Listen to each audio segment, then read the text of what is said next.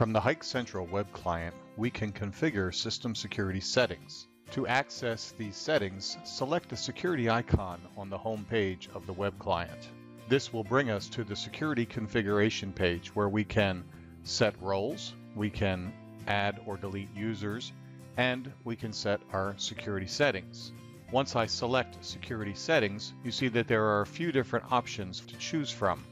The first option is labeled Lock IP Address, and you can see that it's currently turned on. In this case, we will lock any attempts to log in from this particular IP address if we have failed password attempts 5 times, and we will lock that IP address out for 10 minutes. These two parameters can be changed at your discretion: the number of password attempts and the lockout time period. You can also turn this feature off if you choose to do so, although it is not recommended.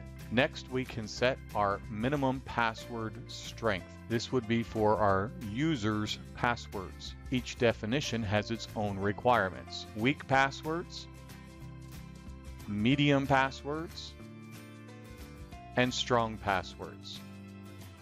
We can also set a time period for which a password will expire, or the maximum password age. In this case, it's currently set to 3 months, but you see that there are several options, including a custom option that you can choose from. The last option here is to auto lock control client. What that means is if this function is enabled, it will automatically lock control clients after a time period of inactivity. If we turn this feature on, then we can select the inactivity time, including a custom setting. Once you've made your selections, save your work, and your security settings are now in place.